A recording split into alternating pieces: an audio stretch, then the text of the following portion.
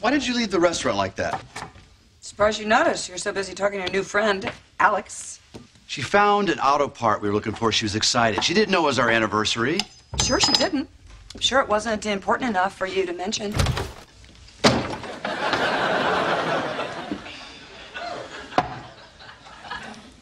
For your information, I didn't tell anybody it was our anniversary, regardless of race, creed, or sexual orientation. So you're an equal opportunity idiot.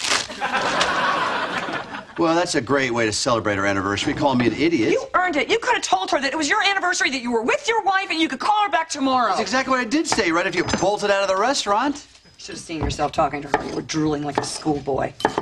She got me a Flowmaster at half price. Excuse me. While you were spending every waking moment with this woman, I went to 12 different antique stores trying to find a watch to honor the memory of your father. And you didn't look at me once like that tonight. Thanks a lot, Tim. Happy anniversary. Mom wasn't happy that you did this to her car. Well, actually, it's our car. But Mom drives it.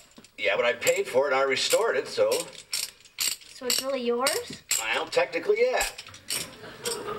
Is that right? Oh!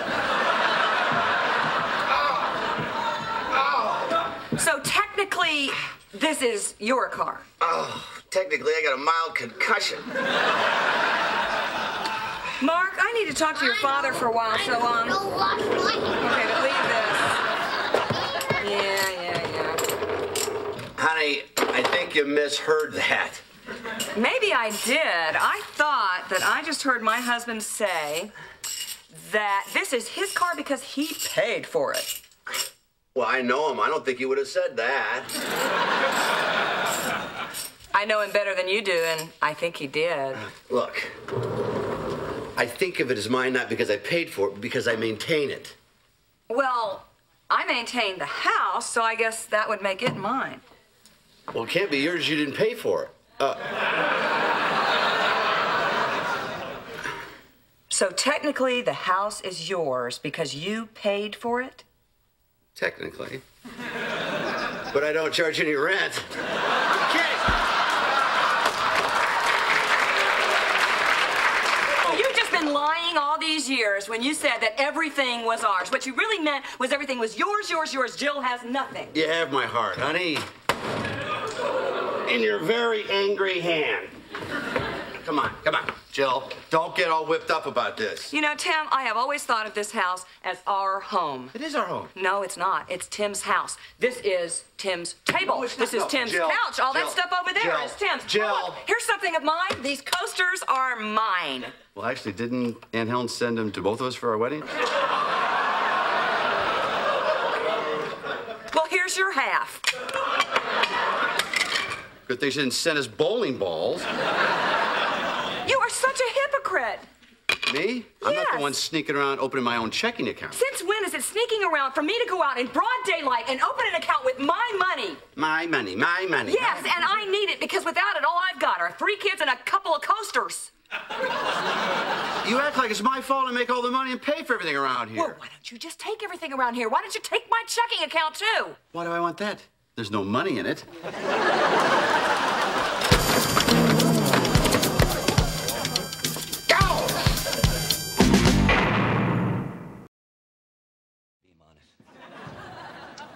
Okay, let me get this straight. First, you give me a hard time because I get a little teeny scratch on the door. Then you let somebody drop a building on it? Not only do you not tell me about any of this, but you tell other people that it was my fault? It could have been your fault. What? Maybe that scratch weakened the entire structure of this car. That is such a crock. Look, this could have happened to anybody. Yeah, anybody who parked under a crane. And what kind of a crane operator drops a 3-ton beam anyway? You know, we should just sue that jerk for all he's worth. Oh, we don't want to do that. Why not? You married him. Oh, no. You did this?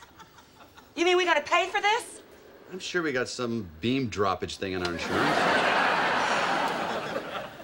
Tim, Why couldn't you just leave my car alone? Why do you have to obsess about a stupid little scratch? This is just a car. It's a hunk of metal used to haul kids to soccer practice. This is not a hunk of metal.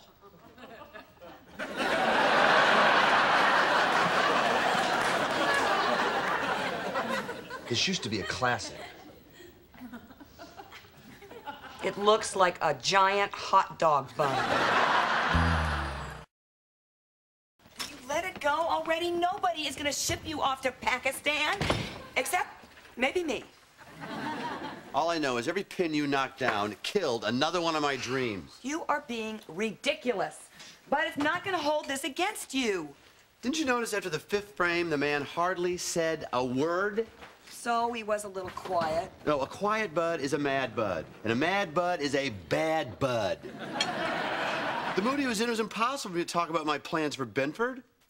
You actually think that I jeopardized your entire future by bowling well? If the rented shoe fits. If I'd known you'd act like this, I wouldn't have let you come. Let me come? You begged me to come. Because I thought you were going to be helpful. Oh, you are absolutely unbelievable. First, you make me miss my lecture. Then you tell me what I can or can't say to Bud. I'm not allowed to eat. And then I have to throw the best game of my life. I just wanted you to be more flexible. Flexible? Whatever direction you pointed me in, I was expected to perform. I was like your little Binford wind-up wife. Binford doesn't make a wind-up wife. Well, I've been your little wind-up husband wherever you wanted me to. Went to the professor's house for dinner, remember that? Yeah, and you complained the whole night. I did whatever you wanted me to do. I only asked you to pass the onion dip. Well, you got it, didn't you? You say that you need me by your side, and then you don't even treat me like a person. You acted like I was just one of your appendages. Well, forgive me for thinking my career's important. Apparently, that's all you think is important. Oh, that's not true. Where you hit me with a bowling ball, I find quite important, too. Well, that's okay, because I think it's going to have plenty of time to heal.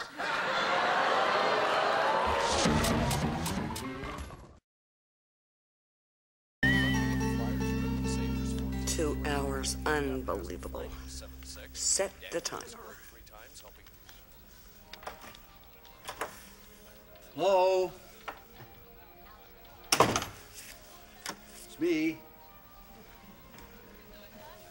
Hey, Jill. What are you doing sitting here in the... Uh-oh.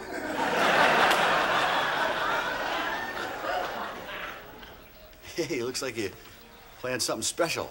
Yeah. You put together a little dinner for... Hey, where are the kids? Your mother came and picked him up. No kids. Oh, no. Yeah, so we could have a nice romantic evening alone together, just me and that chicken on your plate. So you must have had to carry the conversation.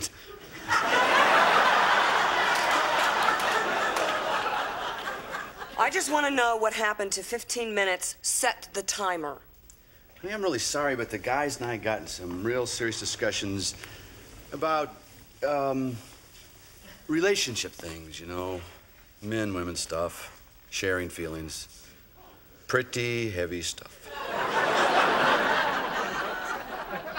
I spent 2 days planning this evening. Do you have any idea how long it's been since we had a quiet, romantic evening together? I was on the phone. Why don't you say, come home? I wanted to surprise you. Well, I'm surprised. Come on, Jill, lighten up. I didn't understand what you meant on the phone. Well, what did you think I meant when I said all that stuff about how I was looking forward to seeing you and, I'll be waiting? Oh, like you said it like that? I'll be waiting. Well, I wanted to be more subtle. What did you want me to say? The kids are gone, I'm home alone, come and take me, Big Daddy? Well, that I understand.